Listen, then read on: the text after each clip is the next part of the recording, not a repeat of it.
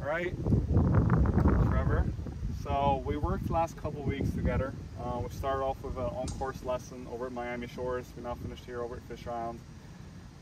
We went through a fitting. We also went through a couple of lessons together.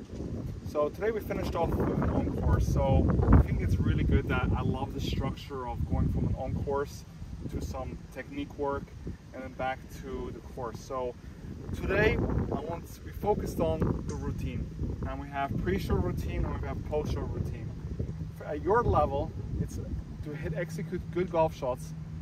And actually half of the work, I would say, gets done in the pre-show routine. You can have the best technique in the world, but if you're not able to transfer it from the practice facility onto a practice round, onto a tournament, the routine is the way you can take it to the golf course.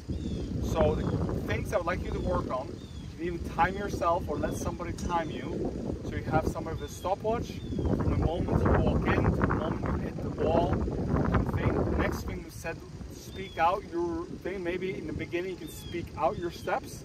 So maybe physically say visualize, physically say put the address, and then physically say align. But then maybe afterwards just go 1, 2, 3, 4, 5 out loud, and then the next step would be to maybe say 1, 2, 3, 4, 5 inside of your head, and then the next step is almost automatic. This might take a couple of months, but those are a couple of things that are good going on. The golf game itself, I think you should, as I said, each part of the game you'll have to create this. So if it's a putting routine, if it's a short game routine, and maybe in the beginning write it down. What else? Do you have anything to add to that? Anything you feel like what you think is the thing you have to improve in your routine, and what's the one thing that you think you did well over these last couple lessons?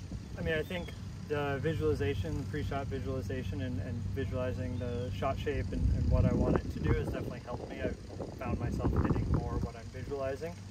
And then right now I think the big thing for me is focusing on post shot and moving into the next, letting, you know, whether it's a bad shot or a good shot, taking what I can from it and carrying that into my next shot to improve there.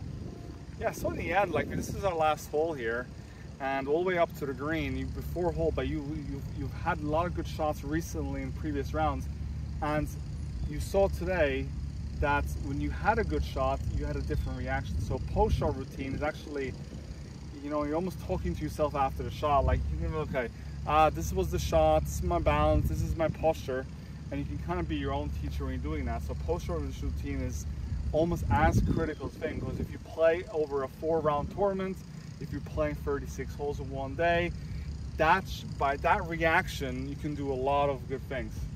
So overall, really good. I think in a couple months we'll do this again.